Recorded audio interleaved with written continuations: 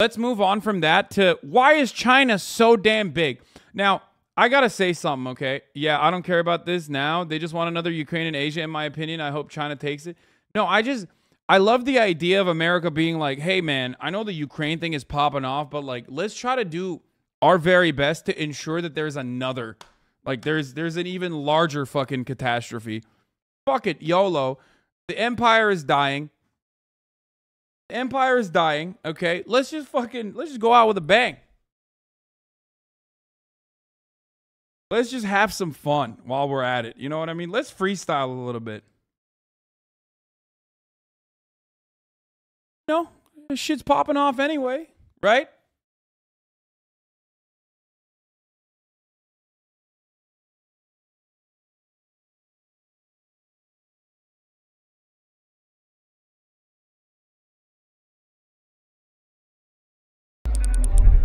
Every country on this planet has a story about its founding. Whether it's about a group of rebels trampling the global superpower, or a pacifist delivering independence for the second largest country on the planet, the most powerful man of the 20th century, or some dude pulling out a sword from a rock. They're usually somewhat fabricated and polished ideas of where the country came from, what it stands for. But China's story is different. China's story is a new story. How many people have literally gotten complacent over this because it seems to happen all the time? I mean, we looked at what the actual like Taiwanese people feel about this issue, and it's not as like black and white as American media covers it, and it's more so just like, please don't fuck this shit up, don't rock the boat, and more so, yeah, we don't want China to fucking come over and forcibly take over the country. But also, despite its foundation, and despite America's attempts of using Taiwan as a reactionary cudgel against the growing presence and threat of a massive communist country during the Cold War, the people of Taiwan are just like... sorry, the people of Taiwan are more so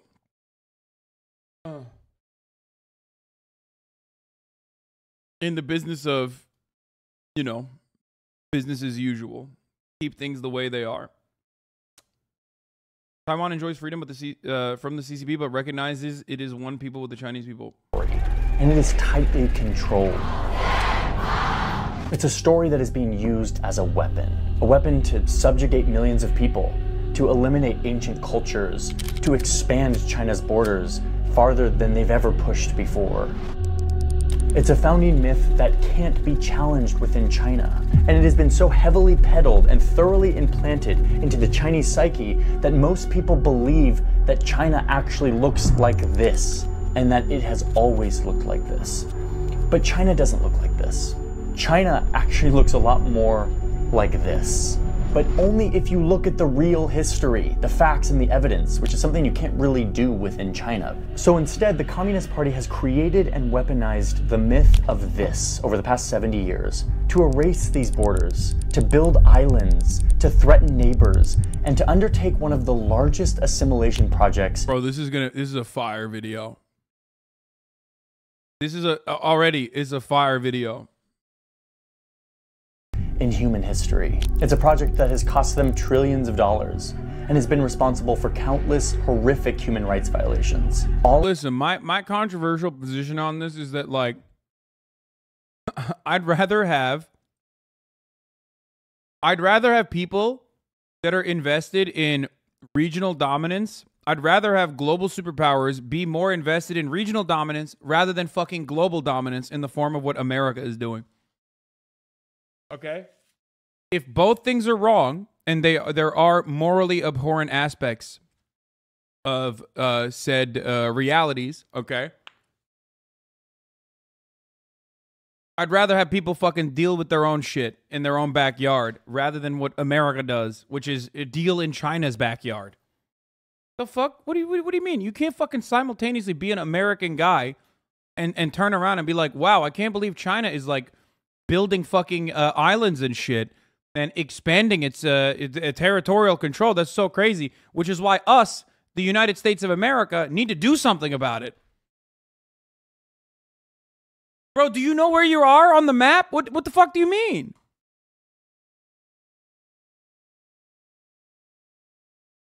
All in the name of preserving a pretend version of history. A version that China believes will keep the Communist Party in power and make China the richest, most powerful country on earth. And what's scary is it just might work. This is the history of the CCP. Xi Jinping does not want you to know. Several mosques have been destroyed in China's far western region of Xinjiang. Xinjiang. One of Xinjiang's holiest sites Is not only cracking down on Muslims, but on other religions as well. One of the most common sights is the Chinese leader's smiling face. One of the world's most ambitious construction projects is going on in secret. Will not let foreign journalists visit those islands in the South China Sea. 我完全统一而奋斗。 CBC is actually giving Taiwan really favorable options, to be honest. Taiwan having its own military, no mainland officials there, but Taiwan officials welcome into the CPC. There's a cultural dimension to it where it's about faith. They want to put the nail in the coffin of the century of humiliation.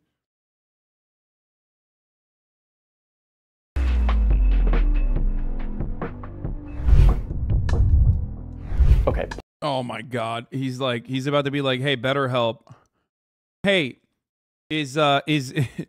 did my video about Chinese dominance get you down? Go to betterhelp.com and you can talk to a chatbot about your depression. Well, you could hear me talk about it, or we could go right to the horse's mouth and listen to this guy, Xi Jinping, who's probably the best salesman for the Chinese story. Here he is giving a speech where he starts out with his boldest claim of all, that China is this 5,000-year-old civilization. With a history of more than 5,000 years, our nation created a splendid civilization. But according to his story, in 1840, outsider Europeans came in and tore apart his unified country. China was... Americans are so jealous that their history doesn't even expand towards 300 years. It's such copium.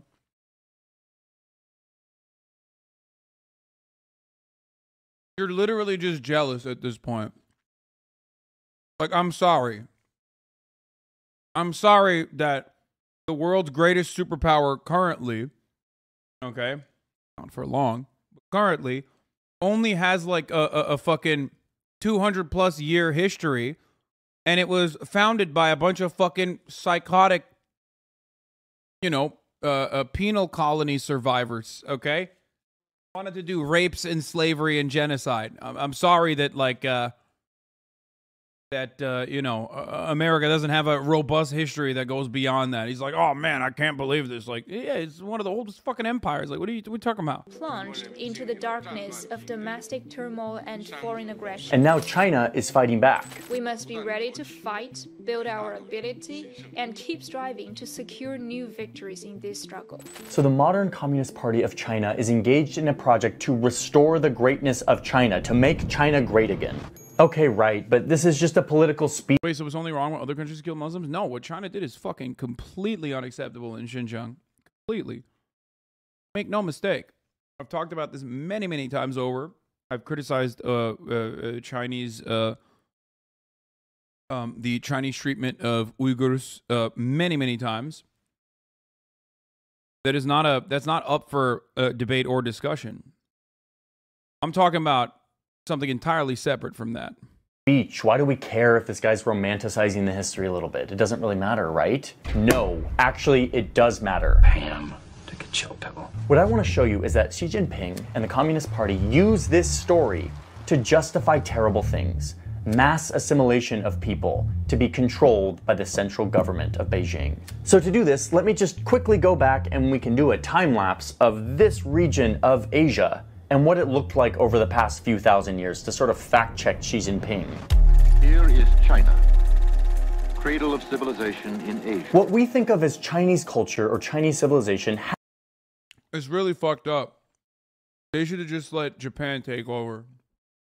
They should just let our trade partners cut China apart and just control it. Much more favorable that way. You know.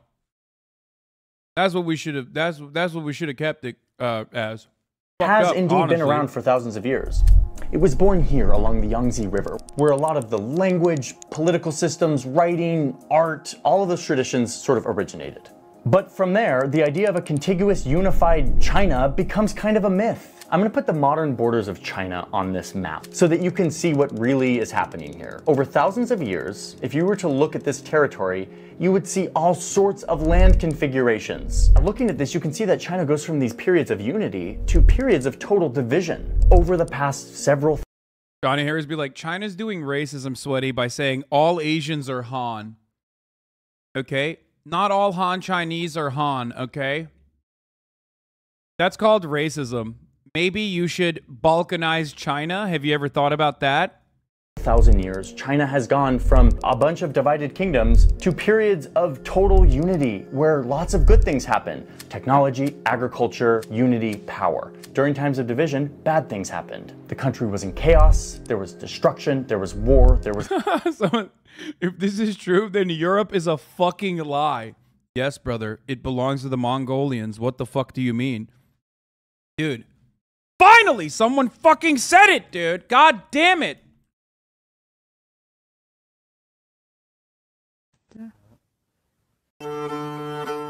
Fucking finally, dude. Europe is a lie. It's just a string of barbarians that they fucking hold together with ticker tape and pedophilia and incest. The truth is that the Golden Horde owns Europe in its entirety. It belongs to the brave warriors from the steppes. I'm sick and tired of acting like Europe is real.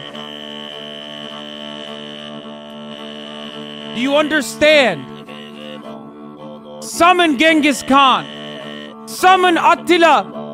And take over and restore order to the Angloid horde that has taken over separated Turkic land. It's called Western Mongolia, damn it.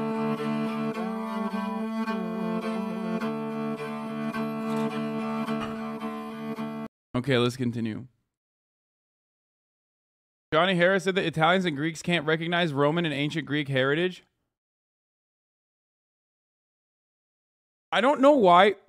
Like, there's obviously a lot of mythologizing that goes on when you talk about, like, you know, countries' histories and stuff. But, like, I didn't really think he was going to say, like, well, it's actually inappropriate that they have, like, a consolidating way of approaching this. It's literally like if Johnny Harris was making an argument against Turkey, being like, well, the Ottoman Empire is actually a sequence of different tribes. You know what I mean? It's like, oh, okay, so what? Like it's just so fucking weird that you would look at, like, the actual history. Anyway. There's lawlessness. And this just keeps on happening for thousands of years, a seemingly endless cycle of unity and then division. Xi Jinping is very right that out of this region, during some of these unified periods, came, like, real serious advancements in shipping and math and, like, gunpowder and all of these things that, like, have informed how we've all developed as a world. This part of Eastern Asia was definitely on the forefront, but it was never one contiguous China for thousands of years. And the upshot was very clear. Bro, I mean, but, like, even then he described, like, even when he's showing this... It was definitely on the forefront, but it was never... Even when he's showing this, like, there are different dynasties that literally fucking took over the entire land. Like, who's to say? And also, who cares? Like, what the fuck? It's...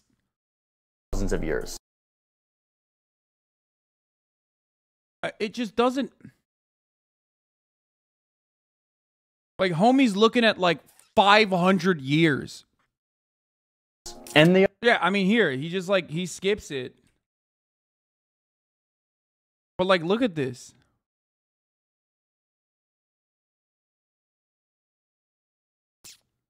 It's a filler video, dude. You keep being surprised by shitty writing quality of Harris. It's always funny when someone just, like, describes how countries are formed at a time when there's, like, you know, at a time during empires, and he's like, yeah, this is like fucking crazy. And the upshot was very clear. Unity meant prosperity and technology and all these good things, and disunity equals chaos and bad things. Okay, so it's now the 1700s, and over in Europe, the new fad is imperialism. Right. Yeah. European countries who are looking for more land so that they can expand their borders, send their armies, and everyone's doing it. It's the French, it's the British, it's the Spanish, it's even the Japanese are starting to get on board with this. And over here, in today what we call China, they had once again slipped into a period of serious disunity. They were divided, but this time it came with an extra dose of humiliation. It's not for nothing that the period stretching around 100 years from the 1840s to the 1940s is known as China's Century of Humiliation. This era He's like, that shit was poggers. They should go back to that. Disunity in China came from outsiders.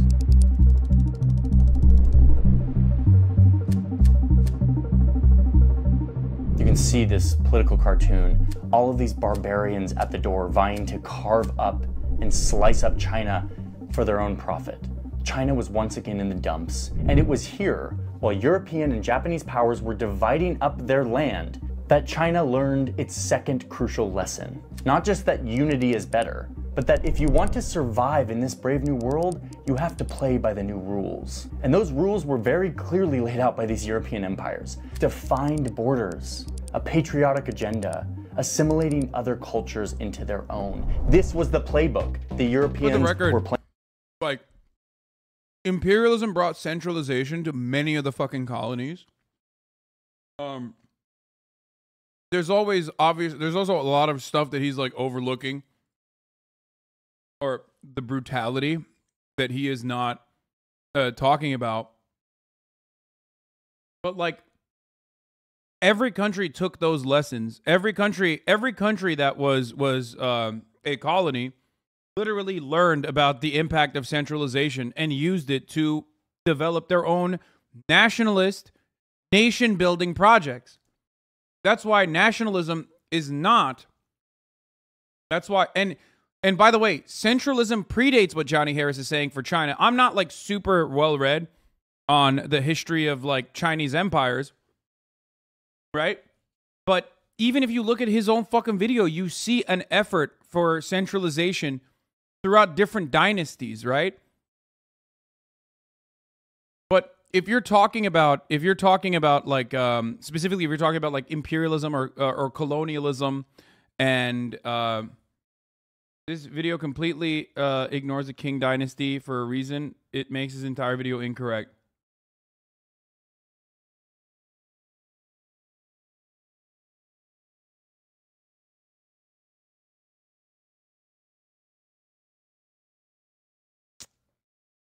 Even without that,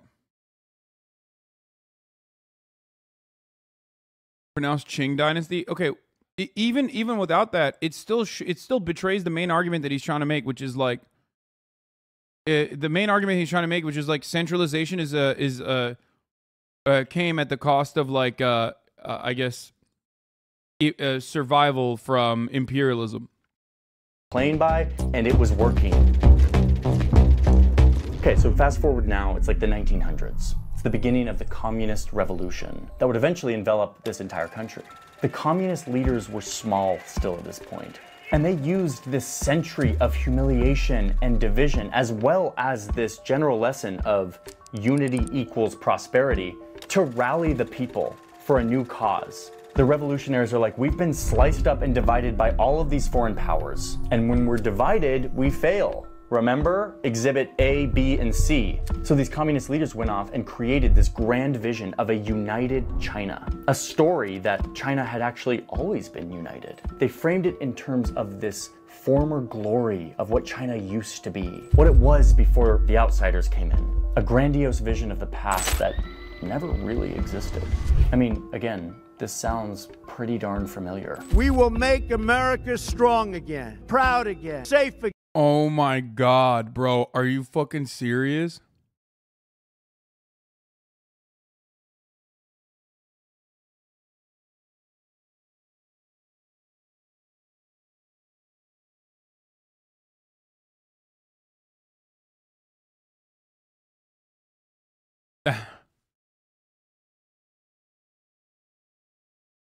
He's comparing a real estate developer television host to Mao. That's awesome. Again. Great again. And that became the grand plan of the Communist Revolution in China, to make China united again, despite the fact that China had never really been fully united. Not like this, but the story, this vision, was a potent rallying cry. China would never be cut up again, never humiliated. They would have defined borders, ethnic purity, cultural assimilation. And so for the last 70 years, that's the great project that China and the Communist Party have been undertaking, creating their own great empire, controlled by a central authority. This project has coincided with China getting rich, pulling 100 million people out of poverty and becoming a global superpower, all just in a few decades. All of this. Okay, but like, this reads almost like pro-Trump. Like the way I look at this video, like, if you don't have like a automatic anti-China predisposition, it literally reads like promotional material for Chinese prosperity as a consequence of like their anti-imperialist endeavors, which is, of course, not how most people are going to approach this subject matter, because they're like kind of bad across the board. But like, you could unironically be like, yeah, no, Trump is actually good because he's also anti-imperialist. Or comparing China to Chinese nationalist efforts in nation building after being gutted by a century of imperialists destroying it and carving out their lands, to Donald Trump.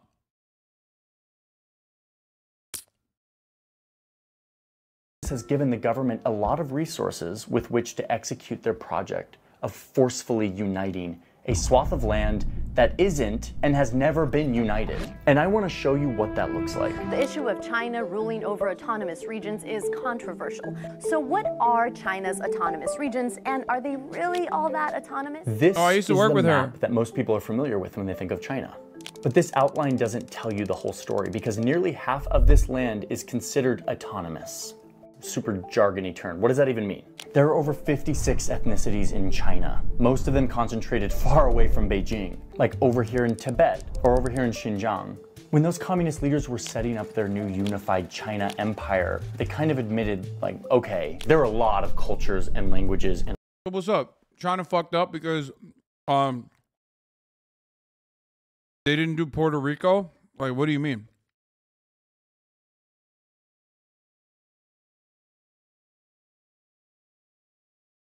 I mean, I guess he's like I'm sure he's like pro Puerto Rican liberation as well, probably. Hawaii. I mean, fucking half the states, brother. Like, what do you mean? Like, we are the United States of America.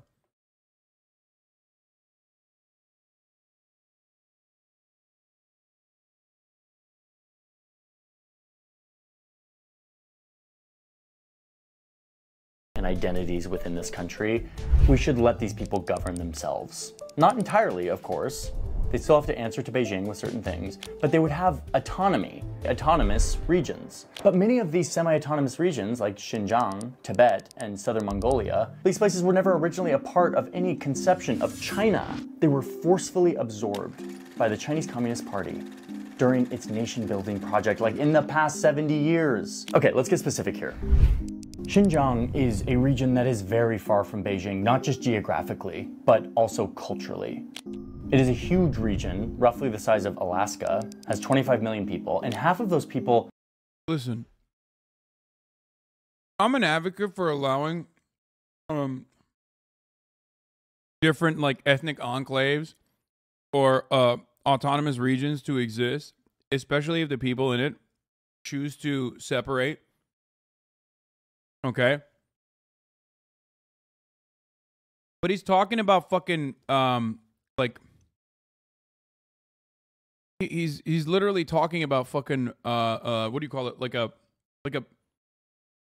nation state that existed like 1,000 years ago. No, not like tea time butt. Like, I mean, he's making it seem as though, like, he's making it seem as though there is.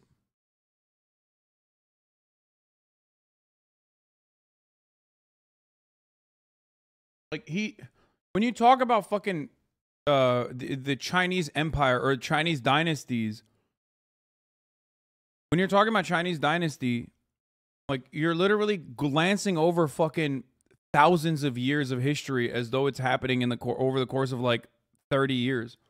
Identify as Uyghur, which are mostly Muslims who are from a Turkic descent, not like a Han Chinese descent. They come from a different culture. The street signs are not in any Chinese language, they're in like the Uyghur Turkic language. The architecture looks a lot more at home in like Istanbul than it does in Beijing, and 5 times a day, the streets fill with the sound of prayer. Xinjiang was an independent republic twice before, but eventually it was overthrown by China. 8 years after China grabbed Xinjiang, the Chinese government did the same thing to an even more remote region at the highest plateau in the world, Tibet. They annexed this place that is 3 times the size of Texas. It has its own very distinct language, culture, identity, and does not identify or connect with Beijing. And back in the day, again, when China wasn't rich and powerful, they couldn't really wrangle these regions until suddenly they got rich really fast. Second in GDP only to the United States. How'd that happen? And for the past 30 to 40 years, China has been pouring money and people into these 2 regions to make them more like China. It's kind of like the geopolitical version of gentrification. It's basically where non-Chinese societies are subsumed by societal norms of Han Chinese culture because of a bunch of militarization and money. So in Tibet, you see this in the Tibetan schools that are only teaching in Mandarin, not in the traditional Tibetan language. Or you see it in Xinjiang, where the mosques are torn down for being too Islamic and are rebuilt in traditional Chinese styles. Oh, and it starts to get a lot worse. In Xinjiang, the Uyghurs are literally taken away by the millions and forced into concentration camps where they're supposedly forcibly taught Chinese values. The government is involved in a mass sterilization project where they are forcibly inserting IUDs and other birth control forms to basically run them into extinction. And not just like 10 people, like millions of people. China originally gave these people autonomy because they... Holy shit, this is so wildly inaccurate. No, the part about Xinjiang, and I know everyone's going to say, oh, like, Adrian Zen's propaganda, or like fake photos or whatever the fuck, but like, no, there is... Residential schools is a great example of like, or analogous to what the Hanification, or at least like the forced cultural changes that were implemented in Xinjiang. And their reason for doing that, or their claim for why they were doing that, was because they wanted to combat separatist extremists, Muslim separatist extremists. That was the take. So much so that like Xi Jinping, everyone's favorite supreme leader, quite literally openly stated that they had learned how to deal with Muslim separatist extremism from the United States of America. This is a real fucking quote from Xi Jinping. Okay? So the idea that that is not the case is ridiculous.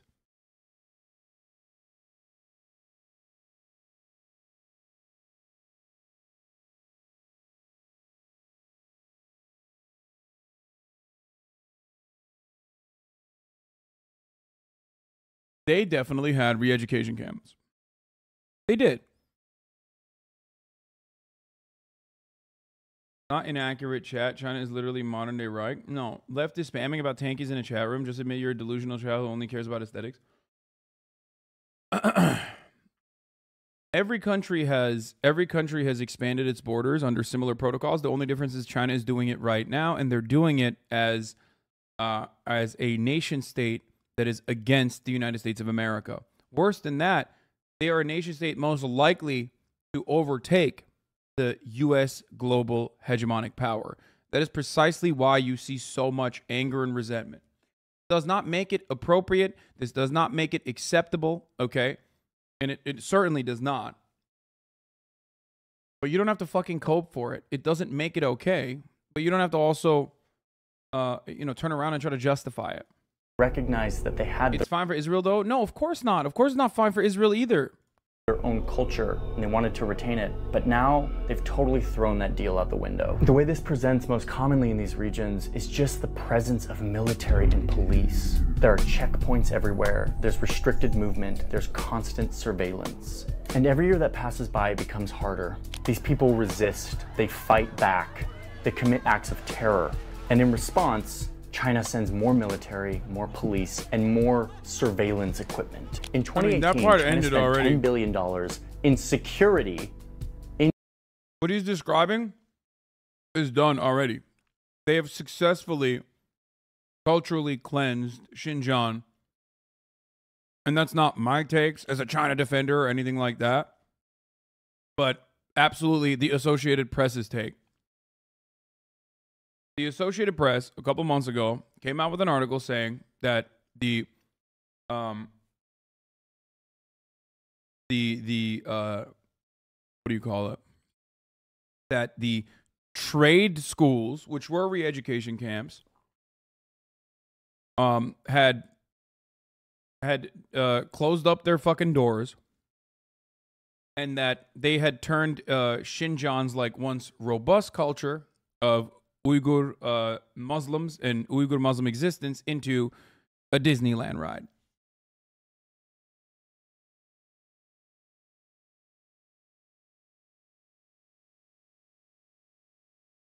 Okay?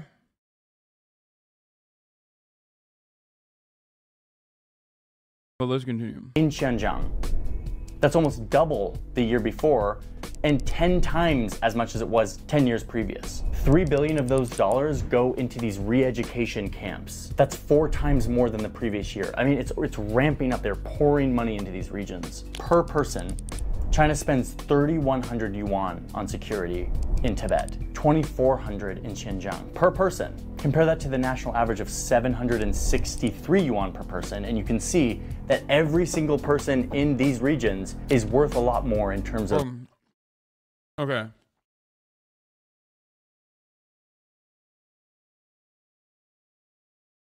I feel like he got these numbers directly from... I mean, I don't know what the actual numbers are, but...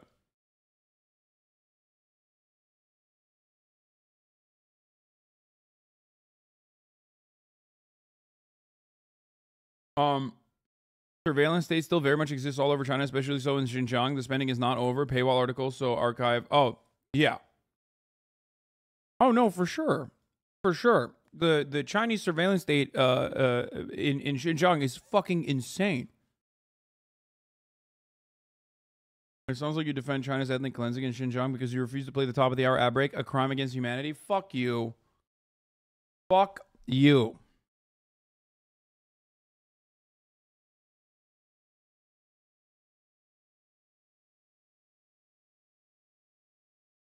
Fuck yourself.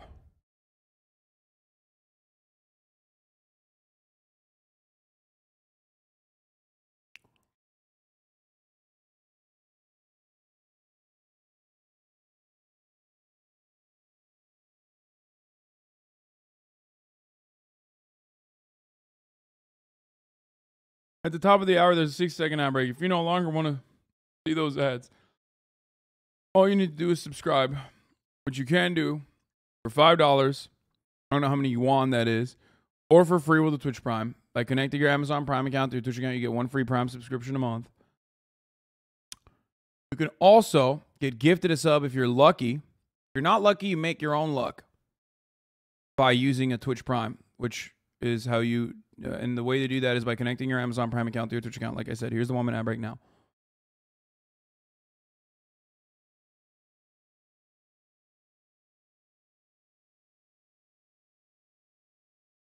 One chat, 2 systems. For the record, as far as like China's surveillance state, the original inception of the surveillance state in Xinjiang is absolutely infinitely more suppressive than the world's largest CCTV per capita area, which is London. Even higher than fucking Xinjiang, for the record, for those of you who don't know. It is. It literally is higher. There are more cameras per capita inside of London than there are in Xinjiang. However, the way that they utilize the surveillance state in Xinjiang is significantly more oppressive. That does not change the reality that, like, the same security concerns or the same argument that Johnny Harris is making, you could quite literally make in this day and age towards the United States of America and its own police force. The reason why I'm mentioning this is not to defend China, but instead to help you understand that this is a fundamental role of what nation states do. Okay? This is just what one thing that people always do. One thing that people always fucking love to do when they're talking about a country that is seen as like a foreign adversary, especially in the West, is to basically take things that we here in the United States of America criticize about the United States, okay, and then apply it to China or apply it to Russia in the exact same fucking lens. Like, New York Times, when talking about China, sounds like a fucking, like, straight up crusty anarchist, like the crustiest, okay? They will literally look at, like, they'll write an article about a museum and be like, I can't believe they are whitewashing their history. It's like, motherfucker, you're the New York Times. What is your purpose on this planet if not to do that exact same thing, but for America and American history? Right? So, when you are criticizing China, if you want to criticize it like you are a leftist Chinese person, okay, then you have to still understand that the exact same things that they're doing, America is doing and has done and continues to do, okay, which is my criticisms of China. My criticism of China revolve around what the same exact aspects that America engages in that I despise. Okay, another white dude ranting about China. Yeah, I know. I'm another white dude. Oh, xenophobia. Shut the fuck up, bitch. China's the most powerful nation on the planet. Suck my dick. I love, by the way, that unironically is the same exact bullshit that, like, conservatives do. Oh, man. Oh, man, you're being fucking, you're being real anti-Christian white right now. Like, what do you mean? They fucking dominate, bitch. What are you talking about? And I don't even hate it. Like, I don't even have a problem. I love high-speed rail. Shut the fuck up. You can't hit me with that fucking xenophobic bullshit, especially when China belongs to the fucking... A great wall was built. They called it the greatest wall. One that could be seen from the sky. The Turanist forces and the Khanate, the Golden Horde. That's who China truly belongs to. Do you understand? We will tear down those walls and we will rid China of its Chinese influence to restore order to the true mandate of heaven. Göktürk. The real mandate of heaven is that China and all of those lands belong to the warriors of the steppe. Okay, I gotta stop doing this. All right, let's continue. The cost of making them assimilate. So the question is, why? Why is China doing this? Why are they investing so much money into occupying and forcibly assimilating these people? Well, there are several geopolitical and economic reasons why the Communist Party wants to do this. First off, the resources. Xinjiang produces 87% of the country's cotton, for example. And when it comes to Tibet, you can see that they provide a buffer between China and India. Tibet also has the largest freshwater supply in the world, given where they are so high up. China also uses these regions as a part of their big infrastructure initiative, the Belt and Road Initiative. They use infrastructure to connect these regions to continue to fortify their economic. This is my favorite take.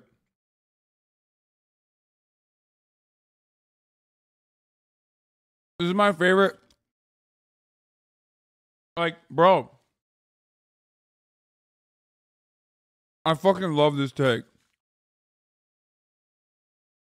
Infrastructure, of course, in underdeveloped nations was literally used in colonies, was used as a way to basically create appropriate trade routes so that you can do slavery more efficiently.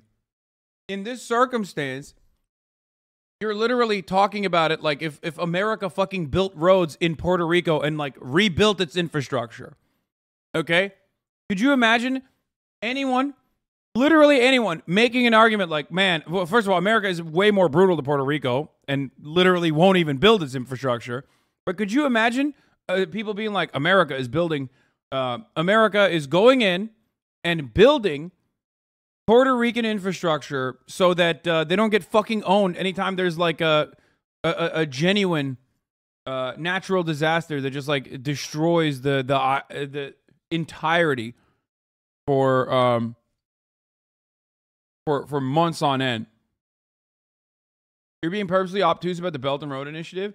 Oh, I've talked about Belt and Road Initiative many, many times. I was just talking about them building infrastructure in Xinjiang and also in Tibet and whatnot. I'm not even talking about the Belt and Road Initiative. The Belt and Road Initiative is, as it stands currently, and this is not my take, this is the take of like Foreign Policy Magazine, The Economist. These guys are not like insanely fucking pro-China, but still significantly more favorable to the IMF as it stands currently. Economic standing in the world. But I believe the real reason is this myth of a united China, because a united China is a strong China. A divided China is a chaotic China. This has been the rallying cry for 70 years, but it's not just assimilation within their borders. This myth has also fueled and justified China's adventures in expansion elsewhere. This is the South China Sea. China says it will fight to the very end to prevent Taiwan from being declared independent. The former British colony is being smashed into submission. So now you have China building islands in the South China Sea, claiming that this entire ocean belongs to them? Oh, that's just China reclaiming what was rightfully theirs. Because after all, this ocean's been theirs for 5,000 years. They're just reclaiming it. Violating its promise to let Hong Kong stay independent and absorbing it into China piece by piece? Oh, that's just China restoring sovereignty over these islands that... Bro, the fucking news article literally said the former British colony. Like, what? Come on, dude. Like, they were slated to fucking give it back to China, like, what, 20 years down the line? So they fucking accelerated it.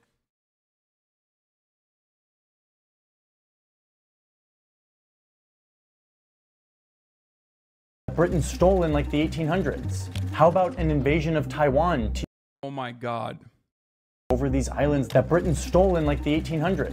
It's like Britain stole in 1800s. That's you know, I guess that's not something you should be considering. You know, that was so long ago. You might as well let it be the way it is. But of course, if we're talking about fucking Chinese dynasties that you know encompass like 500, 400 years, then that's like, whatever. That's like ancient history. Who gives a fuck? I don't understand. Like, just chill out, bro. How about an invasion of Taiwan to unite it forcibly with China? All they're doing is restoring China back to the way it was. But again, this was never the case. This is yeah, how did that happen originally? Like I said, I'm not super well read on my Chinese history, but if I'm not mistaken, that was more of a role reversal, right? It was like a return to sender type situation. The Taiwan situation. You know, get better generals, dog. What do you mean? Like, you can't just be like, yeah, they got destroyed. They got rolled and smoked and dumpstered by Mao. Oops. Like, what are you talking about? That's insane.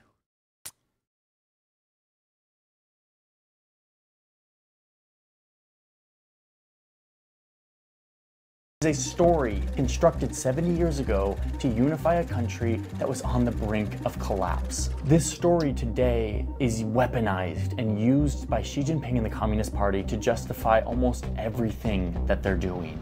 Achieving national rejuvenation will be no walk in the park.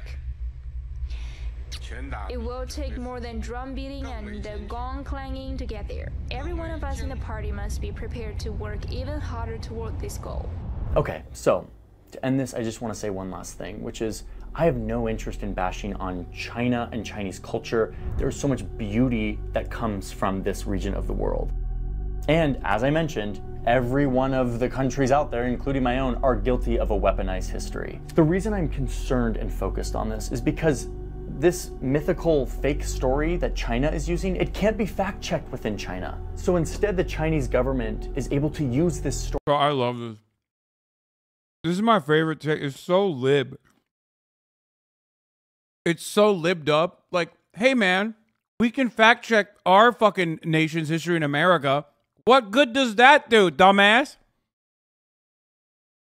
You got fucking Supreme Court justices, 6 of them, that just literally decided in the most ahistorical capacity that women cannot get fucking abortions. Like a medical procedure that literally existed in the time of fucking our founders. Okay? So what? What good does fact-checking that do? It is such a fucking lip-tart-ass approach, dude. Like, oh yeah, if China was able to fact-check their history, man, things would be so different. Like, what do you...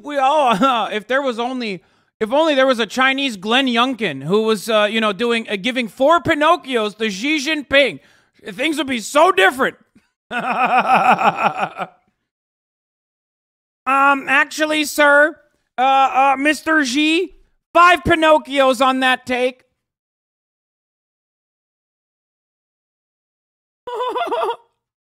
That's awesome.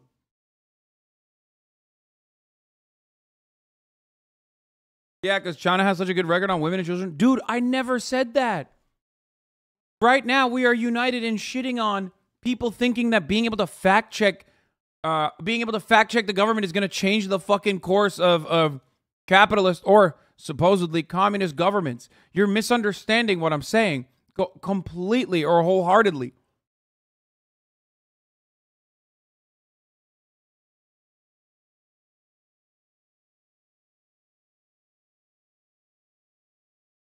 Glenn Youngkin is governor? Yeah, I know. I fucked it up. Whatever. He's the other dude. There was a guy, remember the one that like fact-checked Bernie Sanders' false claims about Medicare for all? That's what I'm talking about.